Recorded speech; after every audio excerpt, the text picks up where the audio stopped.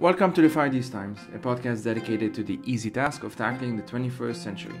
It is a project born out of my conviction that doing so requires an interdisciplinary and intersectional approach to understanding our complex world. I'm your host Joey Ayoub, and in these episodes I bring you conversations at the intersection of politics, history, philosophy, culture, science, and all the fun stuff in between. The following episode was first published for monthly Patreon supporters. To become a monthly Patreon supporter, please head out to patreon.com/firethesetimes or check the website for other methods.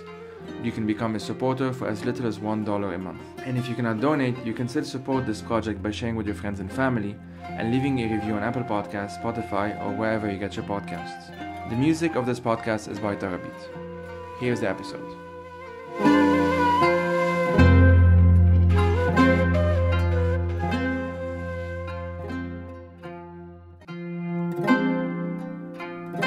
So this is a conversation with Phoebe Wagner. She's the co-editor of the 2017 book Sunvault, Stories of Solarpunk and Eco-Speculation. As you may know by now, I've been sort of promoting this movement, or at least as a framework, called Solarpunk. So I had Phoebe Wagner on because I felt like she was one of the best people to talk about this. So of course we asked the question, what is Solarpunk?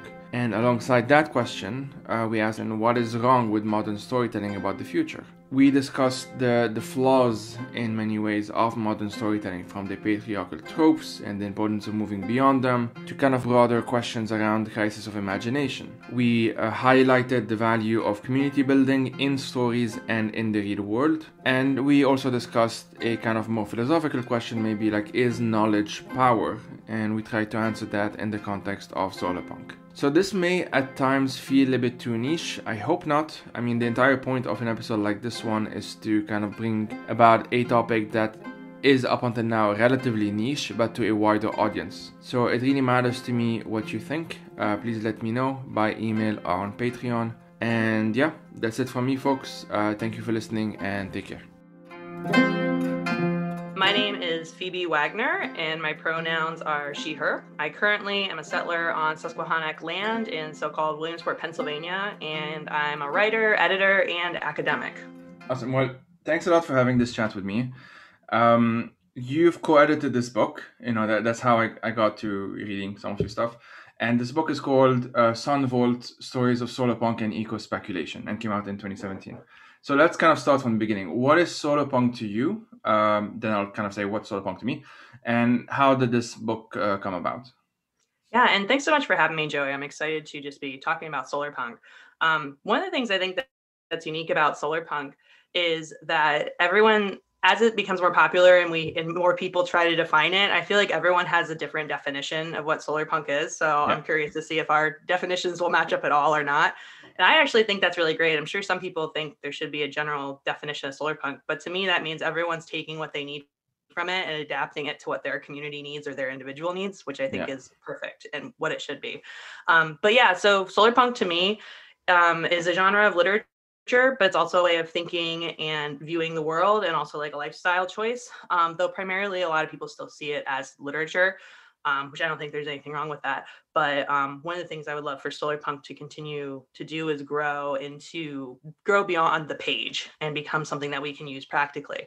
But yeah, my vision for Solarpunk kind of has three parts. So I see Solarpunk literature as a way to imagine new futures in the shadow of and in opposition to environmental collapse. And then the Solarpunk literature works to create those futures on the page. I think Solarpunk stories must recognize the climate crisis and environmental collapse as entangled issues that include all oppressive systems. And then finally, that there is no environmental justice without racial or decolonial justice. So that's kind of how I'm thinking about Solarpunk right now. And should I go on with how this book came about, or? Yeah. Tell us how, and then I'll just, All right, cool. Yeah. So for the book, Bronte, my co-editor, Bronte Wieland, and we were both in an MFA program together for creative writing and environment. And we were just starting to think that we wanted to do some sort of project together, and sort of settled on an anthology. And the reason we chose Solarpunk is we were frustrated with a lot of the sort of dystopian stories that we were seeing. Not that dystopia stories are bad, but there was definitely, particularly in 2015 when we started putting the proposal for the project together, there was like a lot of dystopias that were coming out right around that time period.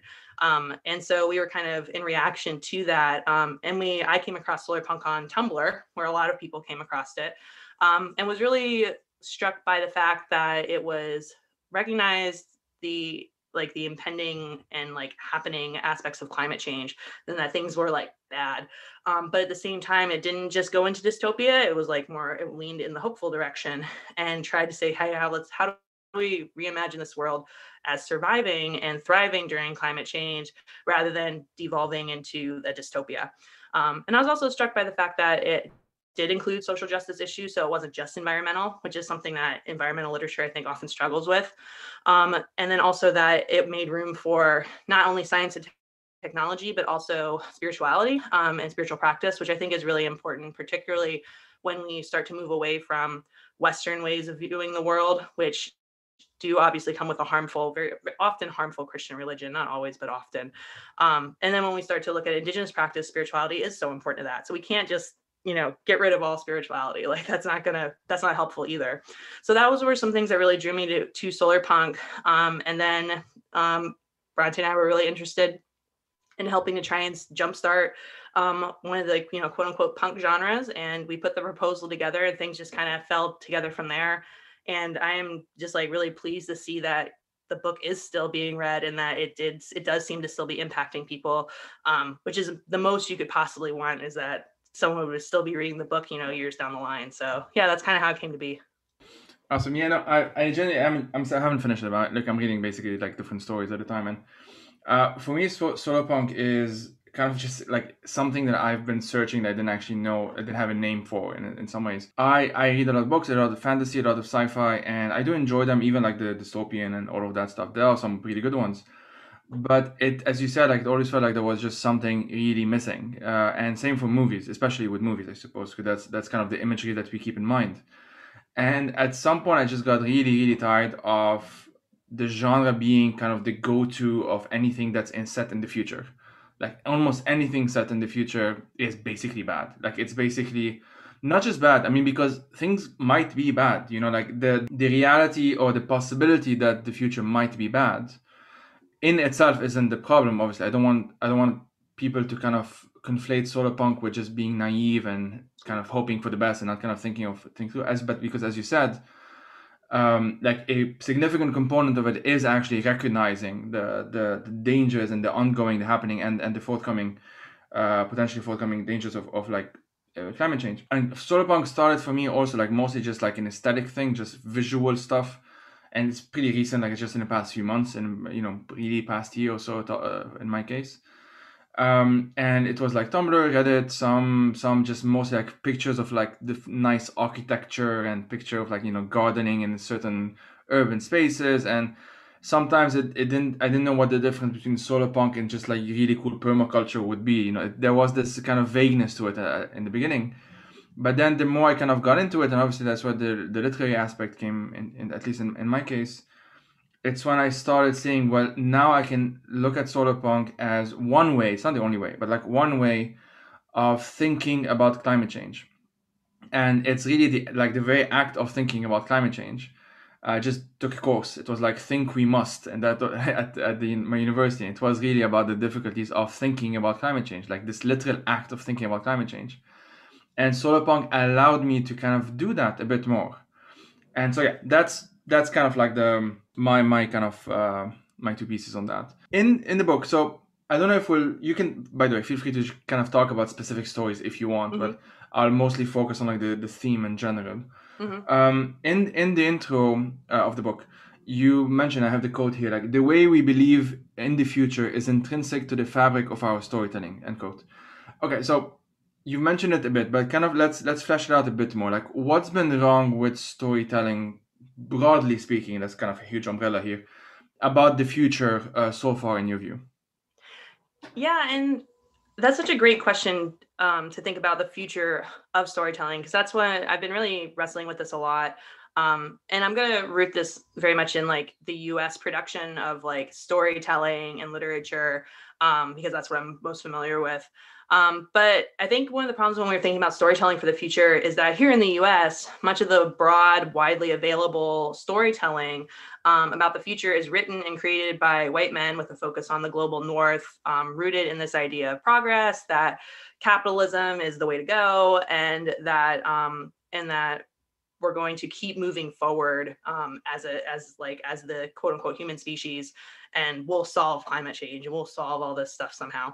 And so I think that's just been so much of who has controlled our storytelling for quite a while here in the US. And that's what's broadly available to the population. Now, obviously, there's like whole literary movements that push against this. Like there's definitely a lot of diversity in what's available, and we're definitely seeing a big change in what's available right now as just more storytellers are having access to like publication and to platforms that aren't monitored by like, big corporations, whether it's podcasting or like web shows, things like that. So there's definitely like different things, but like a lot of what when we're thinking about like what storytelling is like widely available as thinking about the future, I go back to the Marvel Cinematic Universe a lot, just because here in the US, like I enjoy the movies, as probably many people do, but especially in the US, like a huge portion of our population at this point has seen at least one Marvel film. And what's interesting is a lot of times in the future, these stories are talking about climate change. They're referencing them in some way. So that's what a portion of the general population has access to. But at the same time, if you watch like Falcon and the Winter Soldier, which is one of the new shows, like definitely shows that like propaganda about the global north is alive and well and being shown broadly. So in general, whether it's storytelling about the future or the past, I personally believe we need to start moving away more from the individual hero and protagonist and the singular journey with the rising climax and falling resolution, for like lots of reasons. Obviously, that's a very like westernized storytelling method that really supports capitalism, supports like the current sort of mode of thought, supports patriarchy, et cetera. So it's like rooted in some of these like oppressive systems that solarpunk literature is hopefully actively pushing against. But then too, I think there's no satisfying ending to the climate crisis right now. Like there's no satisfying resolution in sight in the way that our storytelling wants us to have a satisfying resolution. So then suddenly we have to start rethinking, how are we going to do narrative? How are we going to do storytelling? And then with that question, of course, comes as well, like, is it going to be traditionally published or traditionally made into a movie, or is it going to be disseminated in a different way? So I think sort of thinking about that is that we need to start thinking about storytelling and decoupling it from these harmful systems. And first, I think just acknowledging that storytelling is like a tool of nationalism and has been. And once we start to acknowledge that, and we can start pulling it away from those systems and think, how can we use it to break down these systems rather than support them? So that's kind of what I've been thinking about when we were thinking about storytelling about the future. And how we can sort of start to move away from ideas of progress, especially. I think about that with science fiction a lot, because so often we have progressed, we have left the planet, human species has gone to war multiple times, but sometimes we're at peace now, and sometimes we're still fighting, but we have all this technology, and like there's still this idea that the progress is just going to keep going and going. And that's something that I would really like to see examined in a different light, because I think it is harmful at this point. We need to start owning up to that as writers if we include that in our fiction.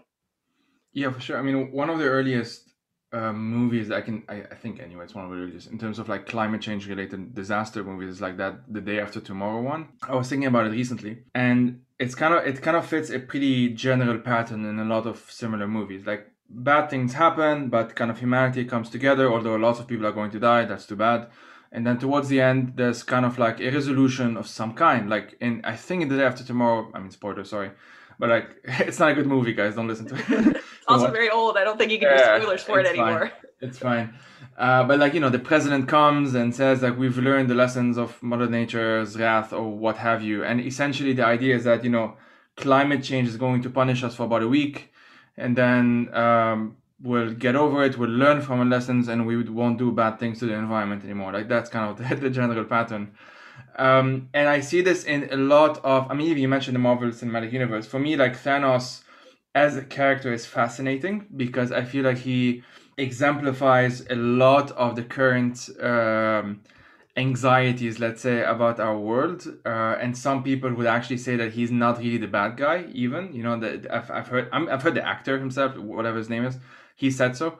But anyway, but Thanos is someone that you can beat. You know, you can murder, you can just kill him. That's it, and then problem solved. And Exactly. you can just do this thing, and you undo it. You get these Infinity Stones. You just click, and that's it. Problem solved. And even with that, you will have, of course, the hero arc in the end. I mean, spoilers, I guess. Whatever. But for me, that is something that is like, it just got tiring. I really got tired. I have watched most of these films. I would still from time to time go. I definitely don't think there's something inherently bad doing so, but there's something like impoverishing about them at some point. Like, I guess it's also like how many movies you watch, or how many books of such you watch, you read, sorry. So I mean, I guess what I'm trying to say is that I needed to find something that would help me navigate different um, anxieties about the future, while at the same time knowing that these are works of fiction, right? Like, these are not. I'm not reading a book and that says that in 50 or 100 years things are slightly better or what have you, and thinking that this is what's going to happen. But it's one way of at least trying to put myself in potentially better scenarios in the future, with the intention or with the purpose that this then helps me in the present do something about it, if you see what I mean. Oh, for sure. And that's one reason why I think of, like, I was thinking of Octavia Butler's Parable of the Sower and Parable of the Talents books while you're talking about that, just because they are dystopias. They're generally considered dystopias. But at the same time, they give you all those tools. Like, Butler has a section where she, like, basically, if you're reading it with that mindset, she teaches you how to pack your own bug out bag. And it's just like amazing, like, to do that in a piece of fiction and not feel like it's like expository and should have been cut, but that's like an important part of the book. And to give these survival tips while still telling an engaging story that's still like this dystopia that's also like still scary to read.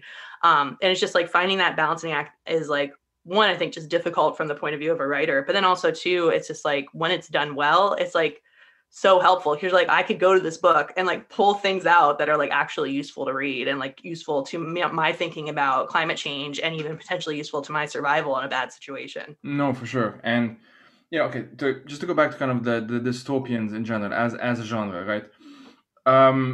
You just mentioned, you just gave an example of how they could also be good things. You know, it's not inherently a bad genre, bad plot.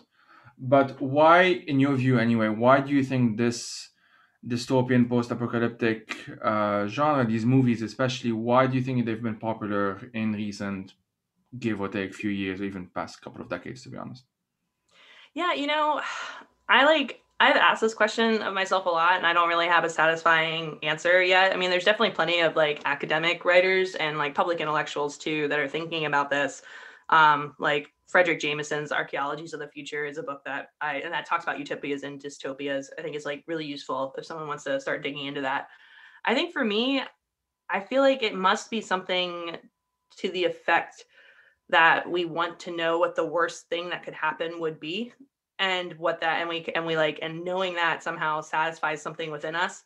And but at the same time, like, I like find especially climate dystopias very difficult to read. Like, I don't go to them anymore, because I just like I like can't I have to I think about it. I think about the climate crisis a lot just for my PhD, my dissertation that I'm working on, articles that I'm working on, plus just thinking about Solarpunk and stuff. So like, I can't go read a dystopia for fun. Like, that's not where I go when I want to sit down and read a book that something enjoyable. But I also think like playing out the worst of what could possibly happen, whether it's the climate crisis or it's a natural disaster or it's social collapse. I think that's one reason why we need Solarpunk, because we're not seeing. It's interesting that we saw a rise in dystopias, but not a rise in utopias, because they're different sides of the same coin, right? But we're only seeing the rise in dystopia. So what I worry about is that we're like self-prophesying or like manifesting these worst case scenarios, rather than thinking about, hey, let's acknowledge that things are bad, that things are going to get bad, and they are bad, particularly depending on where you live and your class and things like that. But that it's let's acknowledge this horror, but then let's do something about it. Let's not just like play out the worst case scenario. Let's figure out, hey, what is an alternate scenario where maybe things, don't get so bad that we can like actually act and like make a difference in. I think also dystopias, and you've already kind of mentioned this, they really feed into our like lone hero obsession too, particularly in Western literature. And I think that's another reason why they fit very much in. Not only do they feed on our worst case scenario desire, but then also it's like, oh, here's someone that can fix it. Here's like usually a white man that can go and fix things. And so I think that also just feeds into the type of stories that we're telling right now, which is another reason we're seeing like a lot of them. And right now, though, I feel like it's maybe gone back a little bit in the past year or two. We're seeing a few less, but I know, especially in 2015, I just remember there's like a lot of them. Though interestingly enough, like I did read 2 dystopias recently that I think maybe show there's maybe going to be a little bit of a shift in dystopia and storytelling, which I was interested in. It was Moon of the Crusted Snow by Waubgeshig Rice and A Children's Bible by Lydia Millett. And they both basically have the same premise, like, but they're from 2 very different communities, like the characters. So that's basically like what happens when the grid goes down. But in both these novels, while they're very dystopic and definitely have these very like fearful and horrifying moments, they end on these ideas of hope, and they also have a lot of action. Like the characters are not just trying to survive the dystopia, they're like actively trying to create a community that can like thrive and help other people through the time. So it's not quite the same thing we saw in like the Mad Max movies. So that was something I was interested in, particularly that ends on some hope. So I'm just curious to see how dystopias, particularly ones that are rooted in climate, start to maybe shifting or maybe not. Who knows? I'm very interested in, you mentioned the whole like lone kind of like the lone wolf actor, lone wolf like hero, because when we watch these movies, like anything from like I Am Legend to I don't know, whatever, all of these other films, we don't see ourselves as the people dying. We see ourselves as the hero usually. Like that's or as there's no point watching the movie. Like you won't resonate with the character, or at least that's a big part of why they end up being popular. And I think like the harm, and I've started seeing this. I can't prove it. It's not something that. I just can't prove it, but I do think it's contributed to general sense among many like family members, some friends, some people I know, even some people I read, that like they don't necessarily personally believe that they will be the ones dying in those movies. If you kind of follow my thought here, and this is sort of the. And I don't want my answer to that to be, well, no, you can die. Like, I don't want that to be my answer, like, because I know that that's not helpful, because you have all of these, survival instincts that kick in and becomes more of like an emotional conversation. And we kind of lose the plot of what we're trying to argue for. But I do think so the way I'm describing it, I'm writing this essay. I think it should be out by the time this episode's out, I'm not sure. For Mangel Media.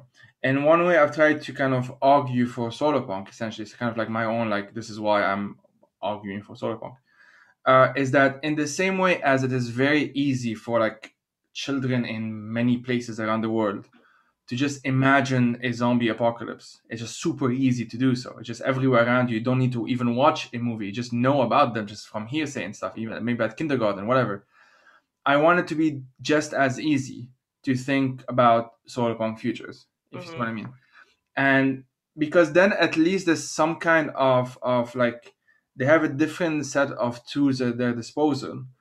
And I mean, you mentioned Octavia, but I'm reading her book Kindred, by the way, now, which is that's a great book. I haven't read the Parables yet. I will soon. It's been recommended like I think 12 times on this podcast alone. I'm sure, yeah. But and Adrienne Mary Brown, I mean, she has like a podcast on Octavia Butler's Parables. But anyway, I know that there are many people like Butler, like Brown, like others, that have been trying to kind of think of like different futures that are also like actionable in the present, essentially, right? Would you say like, okay, this may be of a muddled question, if that's okay, but I know that you mentioned like Solarpunk doesn't have a coherent definition. Everyone can see things, differently, and that's obviously fine. But would one of those, if there were kind of like a coherent definition, be that we're thinking about the future, knowing that we're doing something in the present, right? Like because there are books about the future. Like that would be the main thing that differentiates Solarpunk in my view. But I don't. That's just me. Yeah, and I think that's really, I think that is an important part of Solarpunk, and maybe in a way that differentiates it from other environmental literature, is exactly that. Like one of the ways that Bronte Wieland and I sort of have formulated Solarpunk and sort of our sort of like call to action almost throughout a lot of our Solarpunk writing is this idea of hope through action. So this idea that the hope is the writing the stories of the future, right? That's some of that hope, but then the action is what we're doing today to try and bring that future to pass, or to make it viable, or to just make sure that the next generation of like humans and non-humans have like a place to like not just survive, but hopefully like thrive, like have a place that's going to be a good place, not what we're kind of setting ourselves up for right now. So yeah, that's kind of sort of how I think of it too, is that it does have that duality to it, but our actions in the present that are hopefully inspired from our stories of the future is that's kind of what's motivating us to try and do better here, even though of course, and maybe we'll get into this later, like individual action is not going to solve the climate crisis. Like at this point, I don't think anything's going to solve the climate crisis. I don't think there's a way to solve it. But it's definitely not individual action. So that's something that needs to be wrestled with as well. But still, there are things that you can do to change your relationship with the living world. And like any step forward in that direction, I think is always a positive thing that will impact the future, whether it seems small, like so small it wouldn't or not. Yeah, for sure. And I mean, just because you mentioned this now, you and Bronte Wieland have this upcoming book, I think, Almanac for the Anthropocene. And this is a quote, like, it's a book to engage with Solarpunk on a practical level. So that's fantastic. What does that, I mean, what can you tell us about it? What does that kind of look like in some ways? Yeah, so hopefully, we still don't have quite a release date yet, but I think it's going to be coming out within the next year for sure. But yeah, it's another collection of work. This time it is coming out from an academic press. So that is like sort of one of the bigger differences. And it's nonfiction. It's not necessarily leaning on fiction this time, in hopes of pushing Solarpunk to kind of move itself off the page and into like the living or the unwritten world, or however you want to put it. So yeah, what we were working towards and what it is ultimately a collection of essays that encourage how we can take Solarpunk thinking and apply it to problems of today, or problems that we're facing right now in the moment. So like at the end of the book in our last section, we have 4 different like blueprints or recipes, we call them different things, that kind of help people start to engage in small actions. So like whether it's like, we have a really great essay on foraging, and like it explains how to do it in a way that was really interesting. But we also have an essay on like how to mend your clothes, because that's something that particularly as a millennial, like I didn't really know how to do. So just things like that is trying to pass this knowledge down to whoever would find it useful. But then we also have some larger philosophical pieces that are thinking about how we can take sort of like environmental thinking and apply it like right now. Like how can we do this? Like we have one essay that's titled a garden shed. Oh man, I'm not gonna remember. It's like tools in a garden shed for Solarpunk futures, something to that effect. And it just kind of gives you different ways of thinking about the world. So yeah, that's kind of how we're trying to do it, and we'll just see. I'm really interested to see how the book is received, because I think it's like it is difficult to make that leap from fiction to reality. But at the same time, I think that's something as storytellers that one, people have done in the past. This is nothing new. But then two, just putting value in literature as a way to help us think forward through it. And you mentioned Adrienne Maree Brown. And of course, one of the things I always go back to is her point that we're in an imagination battle. And that's one of the things that I think Solarpunk can be really useful for, but then it can also start to move towards inspiration for the now. In a way that Adrienne Maree Brown, of course, her work with Octavia Butler does that very much, wanting to take it off, not only have it on the page as inspiration, but then take it off the page as to something that is useful in the moment. One way that I kind of think Solarpunk can really benefit from essentially is kind of playing with words a lot. And I know that there's a video by St. Andrew, who YouTuber, previous guest on this podcast. That's episode 68 for those listening. And it's a book. It's a word called Permablitzing, and it's a contraction of permaculture, obviously, and blitz, which is the German word for like lightning. And obviously, most people in Europe, I suppose, when they think of blitz, they think of the Blitz, which is when the Nazis bombed the UK. But obviously the idea here is to actually use a term that was used for death and actually use it for life. And so permablitzing, I have one of the definitions here, quote, typically create or develop a community or household edible, wildlife-friendly garden according to a permaculture design. Permablitzes can also involve sustainable non-food growing projects. So it's not just food growing projects, end quote. And St. Andrew there's an excellent video, I'll link it in the description, kind of just explaining. It can be anything from just learning things, like dedicating a specific time and space to learn about different, either anything from like first aid to like geology to mycology to what have you. And the idea is really the driving force behind it in some ways is to emphasize speed and urgency, in some ways, like to recognize that we are we do need to do things a bit faster as well, or at least certain things, while at the same time doing it together. Like there is the community building aspect to it, obviously, because people can learn on their own. It's fine to learn. I tend to learn on my own as well. But obviously, in addition to that, it would be good to also have something that's more community oriented. And this kind of goes back in some ways to, we were talking about, like, again, this whole lone wolf thing.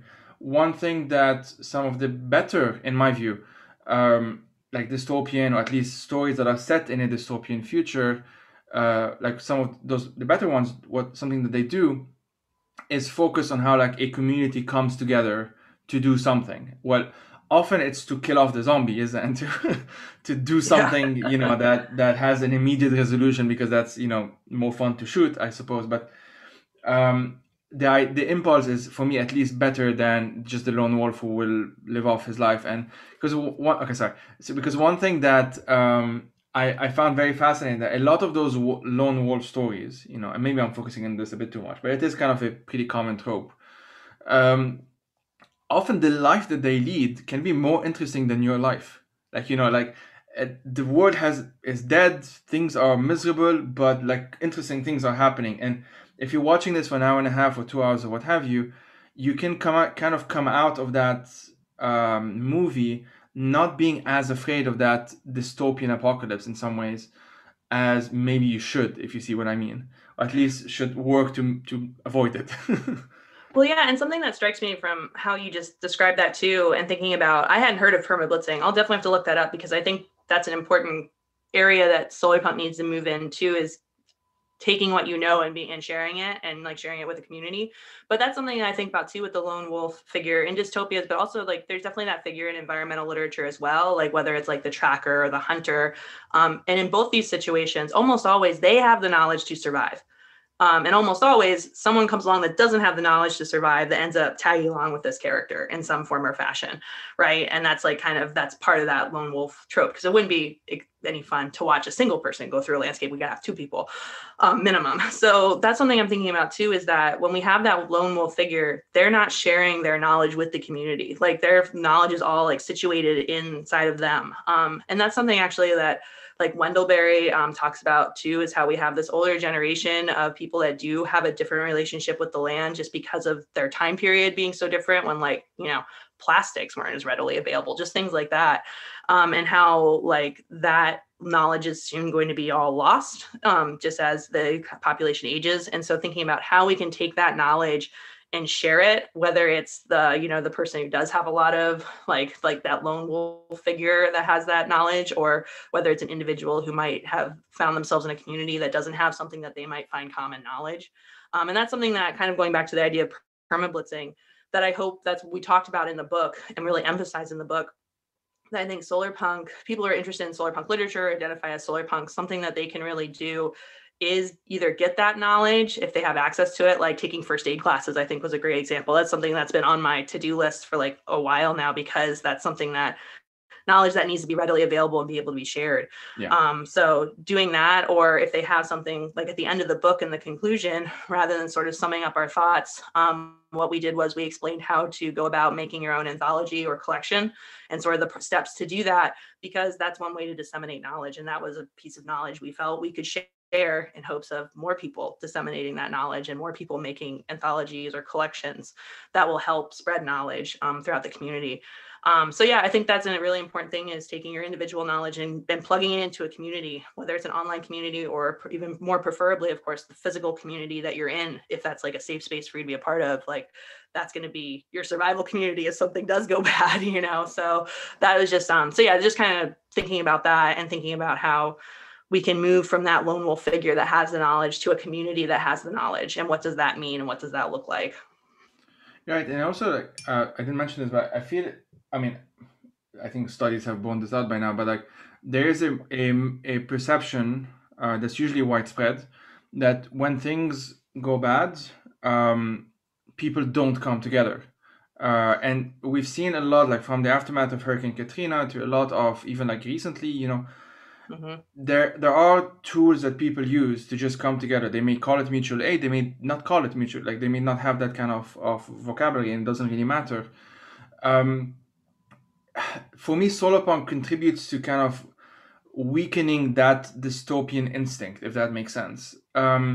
Because a lot of, and here I'm sort of using a term that I forgot who spoke about it, but you know, the entire figure of like Homo economicus, of being basically, you know, usually a male figure, but you know, they don't always say this out loud, but you know, a rational actor who can just make decisions, etc., etc. It's obviously always an individual. It's not part of he usually it's a he. It's not part of kind of a wider community. Whereas what we see time and time again, and again, I'm happy to find those links and put them in the description for listeners. Communities actually do much better. Like community resiliency is so much more efficient even than individual resiliency, as you said. Like in most of those movies, if the lone wolf spent some time with his magic knowledge or special knowledge to just educate some people or just share that knowledge with like 5 other people, 10 other people, well, maybe you won't need a lone wolf in that plot, if you see what I mean. But yeah, sorry, I just wanted to add that. Well, yeah, and I've been thinking about that pretty recently too, in a slightly different way. Almost always in those stories too, like the men with guns, that's what I call it in my head, the men with guns, like show up at some point. And I've just been thinking like, one, that doesn't happen, we haven't seen that happen in the way that it's depicted. Like usually the men with guns that show up is the government in like a bad way. It's not just people from your community that had guns that suddenly band together and show up. Like that's not who's showing up with the guns. And so like I just wonder like as storytellers, like why do we keep including that in our storytelling when I don't think I hope that that's not going to happen, and I don't think it would to the degree that we oftentimes include it. And so I'm just like, that's just something I've been thinking about too, is that trope, and like, why do we include it? Where is that fear coming from? And like, what's put that fear in our storytelling? And like, why should we continue that? Why can't we move away from that trope? Because like, regardless of whether it would happen or not, it just doesn't seem like that's a helpful trope to keep continuing, you know? So this is really random, but I've been thinking about something similar recently because I had this conversation with a Bosnian academic called Ida Hozic, and she sort of analyzed how a lot of what we call, and this is more like in the like international politics world, how a lot of the what we usually call international relations, or like a lot of political science, kind of rests on the assumption that violence only equals this one thing, and men with guns. She actually used that same term as well, and that basically a resolution to a quote unquote conflict basically simply means that the men have stopped shooting one another. That's effectively what it means. Even if the structures, like obviously I'm from Lebanon, and the what we call post-war, it resembles a lot of the actual war because the same men eventually are in power. And I won't get too much into it because I go into this in the other episodes. But my point is that the sort of the framework of men with guns, let's just use that sentence now, is pretty widespread beyond. I mean, you're in the US, so you know even this more than I do, but it's pretty widespread beyond just even a trope in media or a trope in literature and trope in like the arts in general. It's even kind of seeped into our international governmental models, if you see what I mean.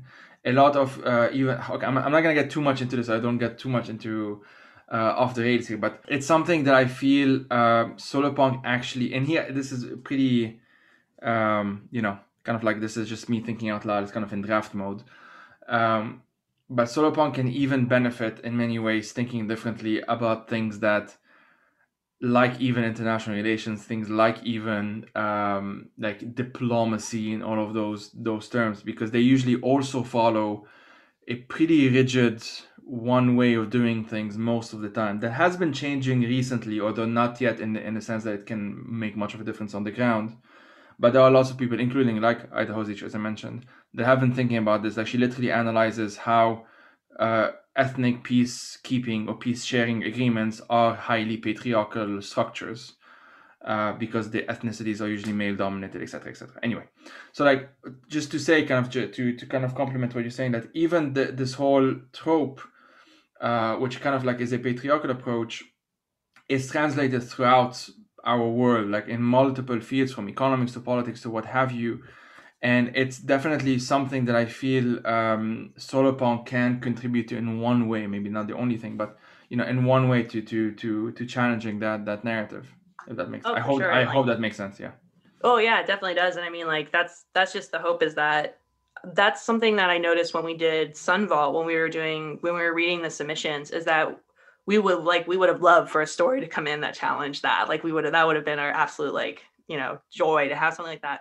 And I think sometimes Solarpunk, I don't know if it's or at least, and this I think is changing. I don't think this is where Solarpunk is right now, but when we were working on that collection, especially, it was a very like food oriented in a way. Like, there was a lot of garden stories, which there's nothing wrong with writing a garden story, but at the same time, I was like, we're beyond this. Like, we got to be thinking differently in a larger way. So I think we have at least one garden story, like what I term the garden story, like that's focusing on how do we get food for a situation, and like something has gone wrong with our food production in our community. How do we solve it?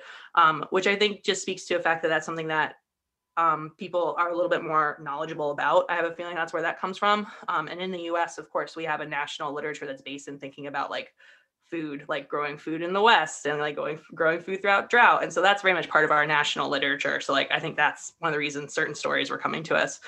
But yeah, that's something that I hope that Solarpunk continues to go in that direction, to like get to think bigger and to think through some of these dominating storytelling structures, in addition to thinking about on the small community level, whether it's a garden or a water source or a protest or something like that, like thinking on that small scale, but also on the large scale. So yeah, I really hope that that there's a writer out there that will write that story. No, for sure. In one way, also to complement what you were just saying, it just for me it re-emphasizes that our dominant, for lack of a better term, I kind of struggle always to define the vague ideologies that we deal with. I mean, obviously capitalism, none of that, that they are also ideologies, like to actually name them as such. And because once you give them a name, then you kind of get you mentioned Frederick Jameson. I mean, the whole like, it's easier to imagine the end of the world than the end of capitalism. Yep. It's one way of actually making it easier to imagine the end of capitalism than the end of the world. And this is one way for me that I'm still, as I said, kind of in draft mode. I would hope that the more kind of we push these conversations happen, the more like people listening to this. One thing that I will always try and emphasize, like I literally mentioned at the beginning of this conversation, that I got into Solarpunk like a few months ago. And this is the second or third episodes on Solarpunk, and I'm reading all of these books, and it's very easy to get into. You don't have to know anything. Just Google it, play with the term, go on YouTube, do what have you. I've watched a lot of YouTube videos of people saying what they think Solarpunk is. Sometimes I feel like, well, it's a bit of that, maybe a bit more. And I feel like, oh, you could have taken this a bit further, but basically what I'm saying is that listeners can easily just get into it. There's no, it's pretty vague on purpose in some sense. Another sort of difficulty that I've been having, and this may not be directly related to what we were talking about, I just want to kind of put it out there. A lot of the attention economy that we live in today, social media and the likes, it relies on very quick sort of, feedback loops and so on, all of those buzzwords now. I think most people know about. I'll try and do an episode on this specific, on its own, at some point. And for me, Solarpunk allows me to also get out of that in some ways. I have, it's not an anti-internet statement here. I've only discovered Solarpunk through the internet in the first place. And I'm not inherently anti-technology, but I do think some kind of skepticism is obviously warranted. And Solarpunk allows me to sort of find the balance between those two. Like, in which cases would it make sense to develop this kind of technology? In which cases would it make sense to just not? And like, it just doesn't make sense to do so. And I suppose my difficulty with talking about Solarpunk, at least for now, it's something I'm basically just thinking about out loud as well now, is when I enter that term, like I literally go on social media and I write Solarpunk and I want to tweet about it or share or write or what have you. A lot of the time sorry, this is gonna be a bit of a vague thought, but a lot of the time I worry that it doesn't necessarily lead to just more people hearing about it. Or sorry, that it doesn't necessarily lead to more people actually then kind of logging off, so to speak, and then reading a book or a blog post or just checking it out or what have you. And I guess what I'm trying to say is that Solarpunk is also it's coming out of like from the internet in a specific attention economy world that we live in right now. And I do wonder what would it take, and I suppose a book like yours is basically the answer. So to get it off just those very quick feedback loops, if that makes sense. I'm sorry, I don't know if that makes sense. No, it totally does, and that's something too that I don't know. When we originally kind of found the Solarpunk term, it did excite me because I think when you hear it, it kind of like there's like an intuitive sense that it makes. Like you're like, yes, I have a sense of what this will be about just from hearing the word. And, And I think it sounds really nice. It just sounds cool. Mm-hmm. Yeah, and it does. It just sounds good in a way that I think like cyberpunk actually also has that sort of like, ooh, like I know what that is just from hearing it, but it also sounds really cool. So yeah, I think Solarpunk has that sense to it, which I think is good in the sense of getting people to get that initial reaction. And then and like hopefully, like as you said, Google it or look in their local library to see if like now there's a couple anthologies out that are getting more distribution, or order something from their bookstore, etc. So I hope that is enough. But at the same time, like I think this gets to a bigger maybe issue that you kind of touched on, which is like is a book or a story enough to really to like is knowledge power? Like that was something that you mentioned earlier. Like is like I think a lot of us, whether we were academics or writers or just readers, really believe that and want it to be true, that if we get the right knowledge, that will help us become better people and make a better world. And something that I think about is, and something that like I worry about too, is that because I am first and foremost like a fiction writer, I really believe that there's power for a book to change the world, like a story to change the world. But as we see excellent climate change fiction come out, we see excellent storytellers warning us, and they've been warning us for decades, for in some cases a century, that like the Industrial Revolution is going to play out badly. And the fact that we we haven't made the change that we needed to make in order to be in a different situation than we are right now, and there's not enough change on the horizon to suggest that things aren't going to get bad in the next 50 years.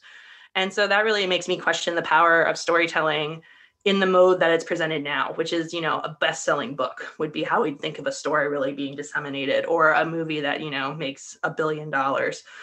And so sometimes I wonder, like, is as a writer, like maybe that's not the way that we're going to make a story that's going to change the world. Like maybe that's not how it's going to get disseminated. And what does that even mean? Like, does changing our community, is that the world we should be focusing on, the smaller community that we're a part of? Because if you wrote a book that changed the world, every community is different, and what they're going to need during the climate crisis is going to be different too. So there's not going to be a singular answer. There can't be a singular book anymore that's going to help like all the communities in the world. And I wonder how much that goes back to this idea that, we're going to solve the climate crisis, or we're going to like solve like houselessness or hunger, etc. Which of course just then spirals all the way back to our Western ideas of thinking, trying to create a system that will solve all the world's ills. And like, that's obviously not going to happen. So yeah, I guess I kind of spun out from where your question started, but just thinking about what I guess like how we're taught to view stories and how we're taught to view success, and also like what kind of story is like needed right now. Excuse me, maybe the power of story is not on the world scale, but on a much smaller community scale. And what does that mean for us as storytellers or content creators or creators in general? No, for sure. I mean that is definitely a difficult one. I tend to like storytelling is part of it's part of the story. Like it's part of the it's part of the tools that we have at our disposal. Obviously, it's not going to solve social justice issues. Obviously, it's just part of tools that are there. The way I kind of try and think about it is that it's a much needed. It's like it complements the work of climate scientists, for example. Climate scientists are doing more than most of us can do. It's a pretty difficult life already, and I know a lot of climate scientists that are already dealing with a lot of mental health issues due to what they know. And I guess for me, I just think storytelling would be one way of approaching that otherwise pretty vague problem, at least for most people, a pretty vague problem. At the same time, I also think that language in itself, so I mentioned permablitzing, and one thing that I know that has become more common in the past year with the pandemic is mutual aid. Mutual aid as a term has just become a bit more common. I just heard people that I know are not like anarchists or whatever, they just have been using that term a bit more. And I do think it's one of the ways that we can hack a culture, hacking in the original nicer term definition than some of the current definitions. But anyway, a way of just influencing or like inserting a certain way of viewing things by actually influencing language, which would then influence how we think about things. And that's, if we can find a way, in my view, if we can find a way to make terms like mutual aid, solarpunk, permablitzing, all of those things just more common, just like it stops becoming this novelty, right, to many people. It's just something that's part of our vocabulary. Then maybe when things do happen, when there's something bad, or when there's a certain event that might otherwise just be kind of relegated to, oh, this is too complicated for us to think about, then we at least will have like these extra tools at our disposal to try and make, like, it may not always work, but to try and make some better sense out of it, if that makes sense. Oh, for sure. And that's something like as a Solarpunk I've been thinking about too, is the power of language. And I think it can go the reverse way too. So there's definitely words that I think we need to inject into our vocabulary that will, I think, help just make people stop and think differently. Like slow violence by Rob Nixon, like that term is something that I think is such a powerful phrase because it makes sense when you start thinking about climate change, particularly I think if you've lived through a climate event, like, the violence doesn't stop after like the news cameras stop. It makes the sense to it that I think can help us think through the world. But I think too, it goes the other way too about removing language, like words from our language, and thinking about the certain words that particularly colonizers have injected into a language. I'm thinking particularly in English. And so ableist language is one that I think everyone can start to work on just getting rid of. And it takes a lot of thought, and you do have to reprogram your brain because we say a lot of these words just haphazardly. But once you start to reprogram your brain, like that has a lot of that has an extension of how you think about your community. If you're not using derogatory language. But then also there's this excellent essay by Robin Wall Kimmerer called Learning the Grammar of Animacy. And it basically gives you a sense of how to see how language helps you see the world differently, and see the living world as alive. So some of it is just about sort of what we think of as non-human and human. That's part of the essay, but it goes a lot deeper than that. And I always recommend people read that essay because it's just really encourage you to change how you think through the language that you use, and how powerful that can be, and how that capitalist systems have really injected certain ways that we think about profit into our English language, and how that does change it. An easy one, of course, that probably many people that listen to this podcast have thought of is that we say we spend time together. But why do we use a word that is has that profitness to it, spending, that has a monetary value to it when we're in community with each other? So yeah, I'm sure sure people that listen to this podcast think about that. But I think it goes both ways, thinking about new words to help us understand the world, but also changing the way that we use the words we already have. No, for sure. I will, by the way, I will link all of what we're talking about in the description. You also write in here, I'm quoting you, and I know some people don't like being quoted at. I don't like when they do that, but I'll do it anyway. You write, and I quote, "We're more afraid of losing what we want in the short term than facing dangerous obstacles in the distance. These are failings of culture, not of science," end quote. So As it happens, so we're recording this like Monday, June 21st. About a week ago, there was a vote in Switzerland on essentially just taxing CO2, like this whole polluter pay principle kind of thing. And I mean, the law had its flaws. I would be among those that says that it didn't actually go far enough, and so on and so forth. But it actually failed. Most people voted not to even have that tax. And I had a conversation with, I won't name any names. The answer that I got, or kind of the impression I got out of that conversation, is just a sense of helplessness. Actually, not necessarily from them, but like I was feeling helpless on their behalf because it was such a cynical way of seeing things that like basically it doesn't make any difference whether we do things now or later. Basically, that was the quote unquote argument. And for me, this is a failure of part of the failure of imagination, because it actually assumes that we will have time later to think about it if we don't think about it now, right?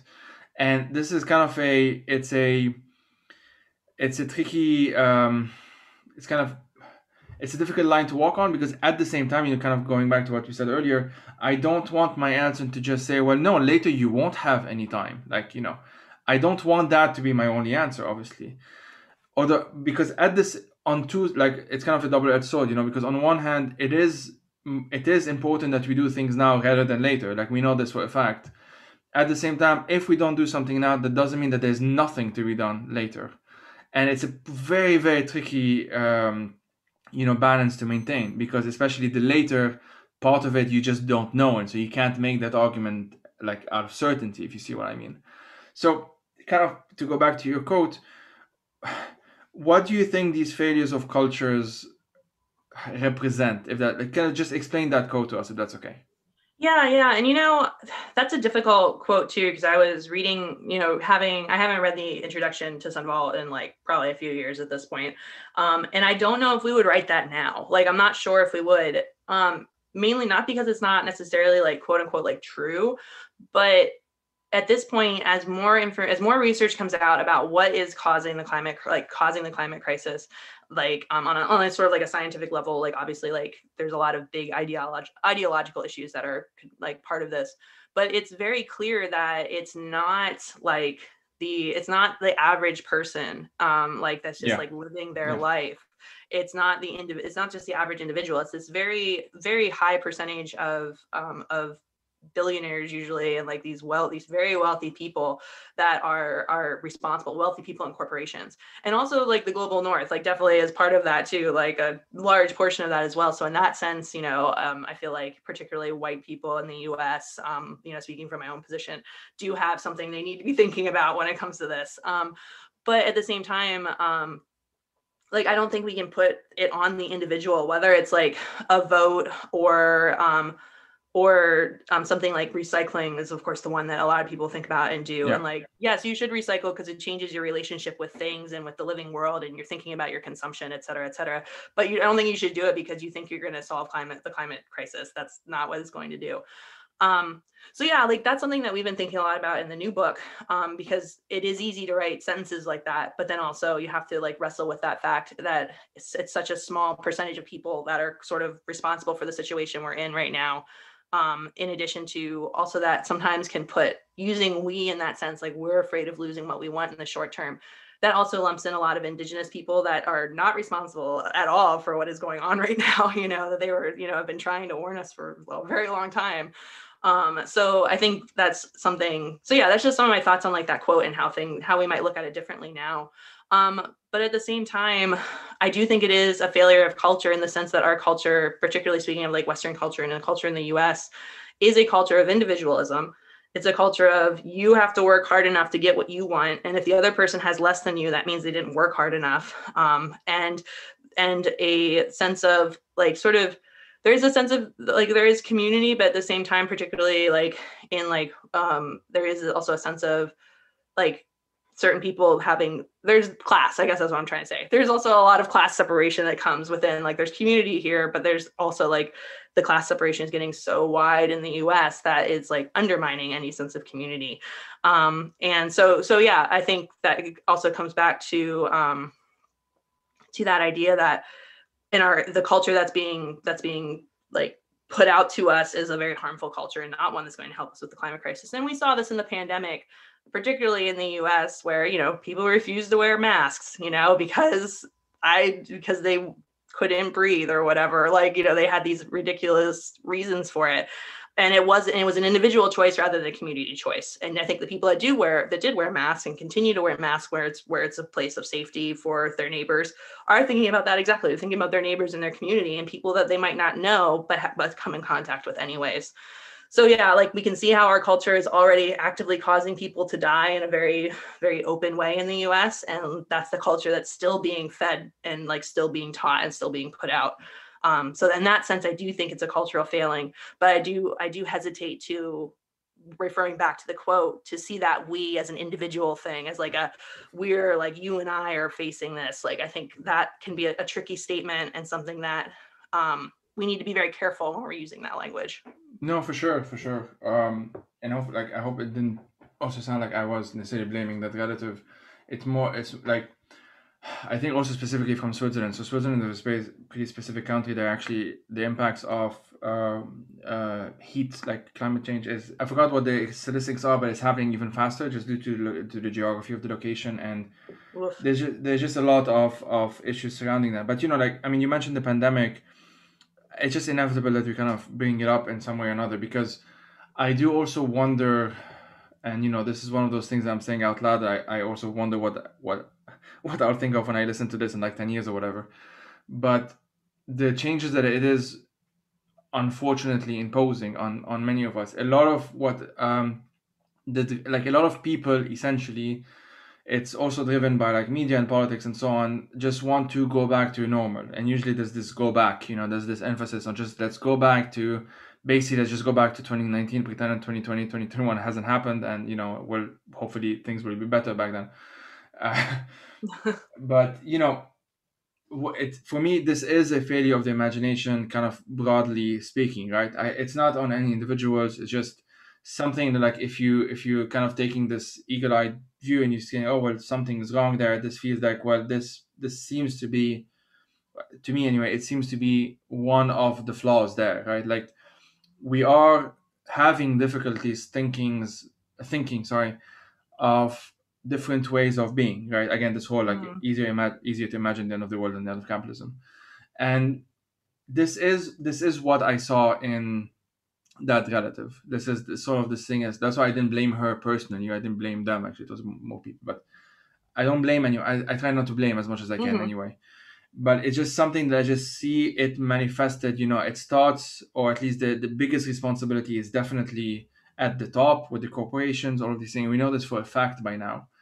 But then it's also like, how does this kind of percolate into our own societies, into our own cultures? Because at the end of the day, we live in that same world that's been created by these power structures. And Solarpunk for me has a way, or could have a way, like has that potential, right? To challenge, to undermine this kind of rigidity, this kind of what's the term I'm looking for? Like ideological hegemony, if that's not too academic-y. And I do wonder, like, from your viewpoint, if that's okay, like you mentioned the book that will hopefully come out like next year or whatever. How did you sort of go from basically, how do you go from like solarpunk fiction to solarpunk nonfiction? Because that's not an easy thing to do. Yeah, no, it's not. And I think one of the part of what we did, it did involve a lot of writing on our part. The book's kind of unique in that sense when it comes to a collection. Usually an academic collection will have maybe one piece by the editors, and then the rest will be by contributors. But we actually included quite a bit that was written by us, because we knew we needed to make that transition, and we knew that transition from fiction to nonfiction would not be easy, and felt like we needed a guiding hand in that sense. So yeah, we did a lot of writing to kind of write us there. And I think what it was recognizing recognizing the possibility in solarpunk as an ideology, or as a way of seeing the world. Doesn't just have to be like fictional, and mainly because the stories particularly some of the ones that I really enjoy, are happening in like a very near future. There are definitely Solarpunk stories that happen in a farther future. There are ones that are more fantasy based, and those are all very viable and very important. Like there's definitely a lot to learn in those stories as well. But some of the stories that really stick out to me from like Sunvault, like Boston Hearth Project is a story that I oftentimes point at as a good example of Solarpunk, because it takes technology and it takes the climate crisis, but it focuses in on a community and what a community needs. And so that's where I really see Solarpunk jumping from fiction to nonfiction, is starting to think about the community a person is in and what that community needs, particularly when we start to think about what might happen as the climate crisis continues to worsen. And obviously that's very difficult to try and imagine, but that's where Solarpunk fiction can come into play, is thinking through what might happen to this community that I'm a part of. How can I help prepare myself or have a space prepared, or even just like make sure I know my neighbors. Like that's a big thing that I think we can always make sure and do. And like, what do they have resources that would be helpful? Do I have resources that could help them? Do they have, like, if something were to go bad and we needed to leave, do they have medical issues that maybe we need to be aware of? Or do they have like, you know, like how do I make sure every part of the family can like escape or get out or whatever? And I'm thinking the reason I'm using these words like escape and get out is because I just came from living 3 years in Reno, Nevada, and thinking about the drought there that's currently happening on the West Coast. Like the wildfire season is going to be really, really bad this year. I don't think there's any way around it. And so sometimes that's literally what you're doing. You're getting your stuff and you're leaving. Like there's no time. So that's why I'm using sort of these words like escape. So yeah, I think that's one place that Solarpunk can really jump off the page, is that someone who identifies as a Solarpunk or as a writer of Solarpunk fiction can look around at their community and say, what can I do to help this community thrive as things get worse? And also thinking about what the climate crisis might look like in your community. Like it's going to look very different for me in Williamsport, Pennsylvania than it will for you. And like knowing and learning that what the living world is going through is also part of that too. So it's sort of just having this like trying to find this practical knowledge that many of us don't necessarily have, particularly if we're not living in the place that maybe we grew up in. Or if we lived in a place where we moved around a lot, or there's just a lot of different reasons. But finding that knowledge, finding that community, and then being able to like look forward and say what might happen, like what bad things might happen, and like how do I like work to make sure that doesn't happen. But also too, I just want to add like a quick caveat to that as well.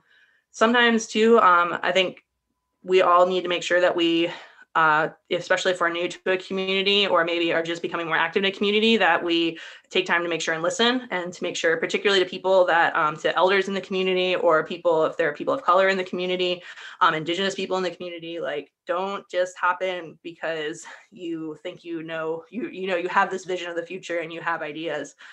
Sometimes that'll be the right move and sometimes it won't be. And so sometimes just making sure to be like thinking through your actions and being, open-minded, and also making sure to be quiet and listen at times too, I think is also very important to making that transition from fiction, where we can be more lively on the page, to Solarpunk as like a lifestyle and as nonfiction. Just making sure to listen to the other voices that are around, and to not necessarily see Solarpunk as a win-all be-all ideology. Like that's not what it's supposed to be. That's not what it's going to be. It might be something that's helpful for you and your community, and then like that's what it'll be. No, for sure. Really, I think it's best to see it as one tool among others, basically. Exactly. And I think like something I have tried to I've tried to be a bit better on this recently, because I was pretty bad at it. Of like I would be very intense about climate change with friends and family. Like I would just be a super intense person, and most of the time they just block they just block me. Yeah. It doesn't achieve the goal that I think it does, essentially. And so one way that I've been experimenting it more recently, obviously like following many other people's experiences, is to start small often. And small doesn't mean inconsequential. It doesn't mean maybe even small is not the correct term, I don't know, but basically it's like I'll tell them, well, get into it, but like pace yourself, do things, find your own pace, essentially. You will find, like in my experience, like I will go through periods where I'm really doing a lot of it, like there's a huge concentration of it, but then there will be other periods where I just can't, and I need to kind of back off and like do something stupid or watch Netflix or just kind of, anything really. And there is, for me, part of the effort in some ways is to help myself and help others who want let go of the guilt that we have. Now, guilt can be useful if it's kind of a tricky situation. I don't want people It to, is. I don't want like the exact opposite either. I don't want to just not care, essentially, because that's kind of the association that people might have. But one thing that I've learned from reading way too many psychology books for my own good is that worrying essentially can feel like an action in itself, right? Like it can really feel like if you're worrying, you're doing something. If you're not worrying, you're just a monster. And it's more complicated than that, because worrying can actually be a false friend, and can be just you end up feeling tired, but you haven't done anything really. You just worried about it. You just worried about this thing, and nothing came out of it. Now, nothing has to come out of, like, something doesn't have to come out of it. I'm just saying that it feels like something did come out of it, if that makes sense. And for me, again, like, Solarpunk is a way of kind of hacking that problem in some ways, because we are thinking about the future, short term, even like the present, even, and it's a way of acknowledging reality while also trying to think of how reality could be different. So it's a recognition that we influence reality, essentially. So. Yeah, and I love how you put that. And I think that's one reason why people who find solar punk, they're like, well, this is naive. And it's like, no, it's not naive. Like, I think especially if you start reading solar punk fiction, you would definitely see that it's not naive. But at the same time, the whole point is it's not dystopic. Like, I think that's like the thing is, it's not dystopic. And I think whenever people say like, well, why is solar punk doesn't seem very punk? Like, what's punk about it? One thing I always say is, well, solar punk should be fun. Like, I feel like I always, as is probably very obvious from my answers in this podcast, I have a tendency to lean very earnest and very like serious when I talk about these things, but I always try to come back and interject it with that it's supposed to be fun. And like, you're supposed to be, I mean, there's a reason why people sing songs at protests and chant and dance and things at a protest that might be something for a very horrific thing that's being protested, but you have to have that release.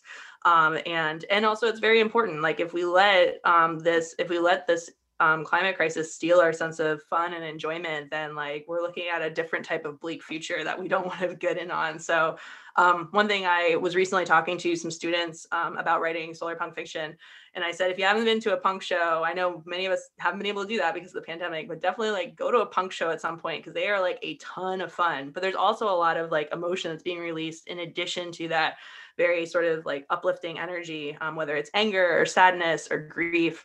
And I think that's a place that solar punk can function. Like you were saying, it can be a place where we can release that.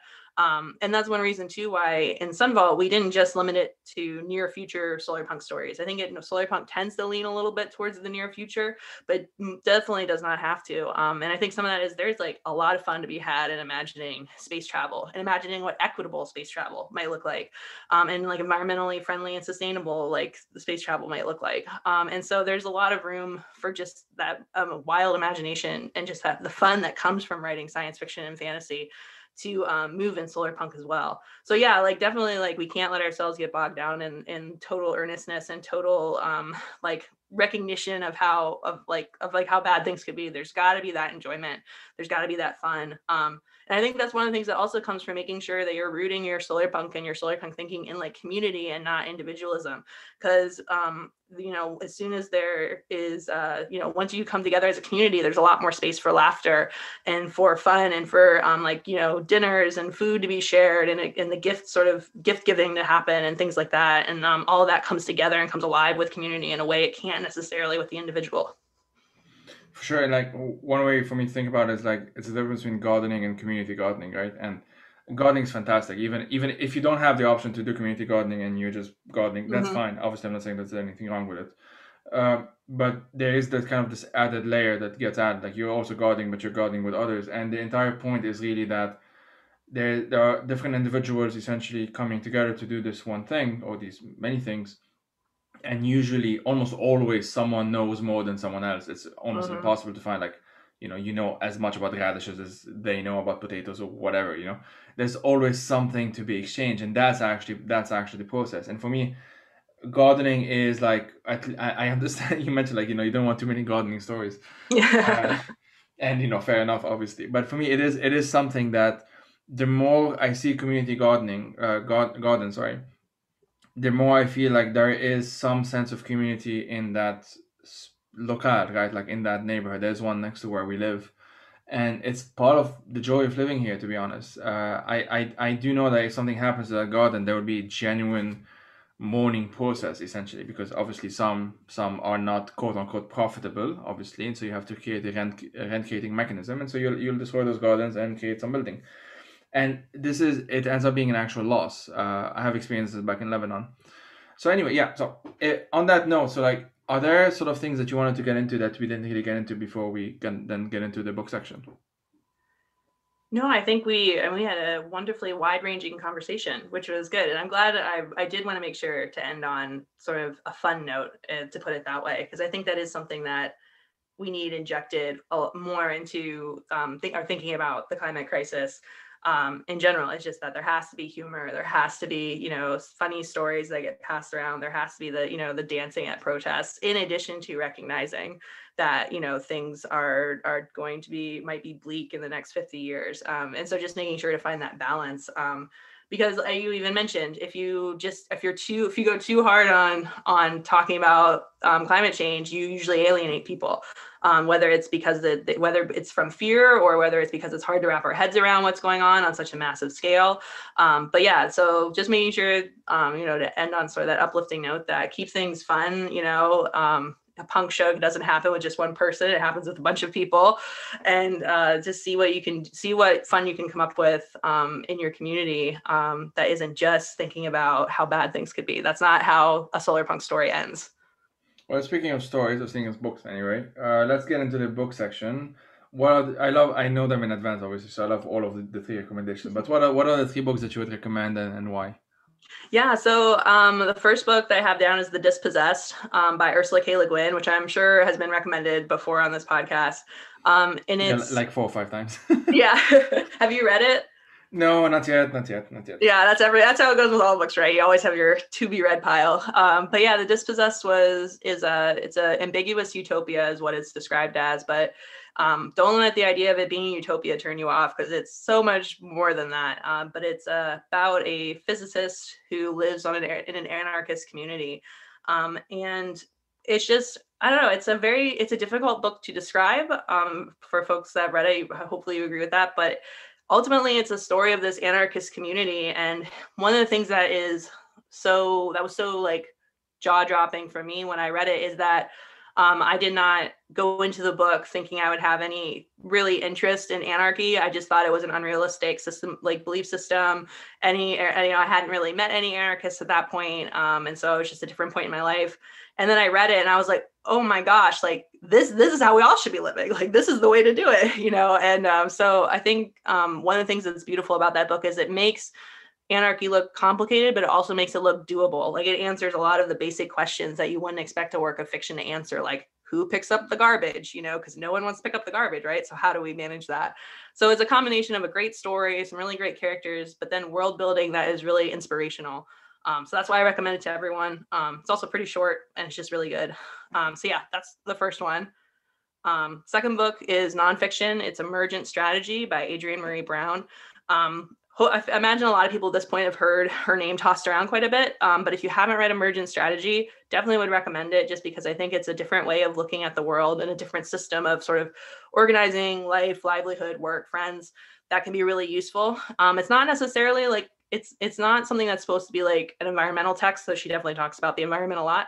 But it's just a really useful book. And of course, there's a lot more works from her at this point. So yeah, I think that's a really good starting point, though. She also, Adrienne Marie Brown, really knows how to have fun while talking about these serious topics, which I think is something that I know I always try to learn from, especially when it comes to her work.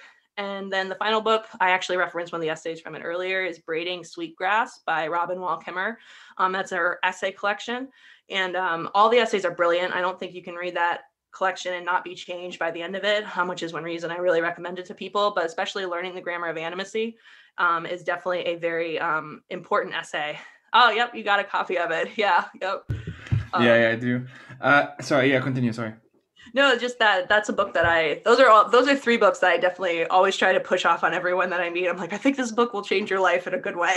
So I recommended Robin's book on the class I mentioned before, so hopefully more people will read it. I actually invited her on the podcast, but she was too busy.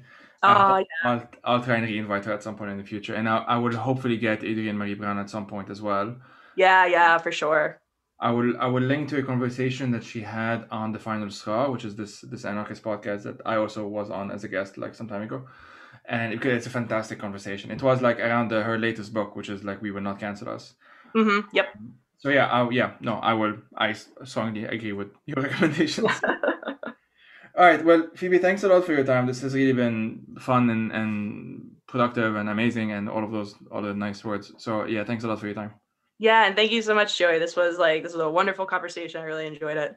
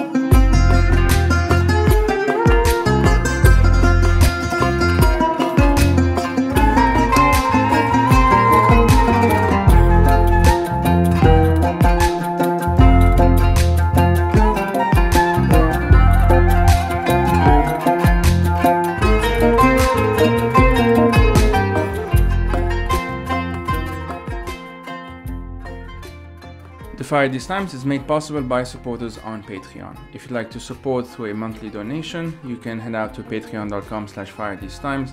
And if you want to explore other options, you can do so by checking out the website.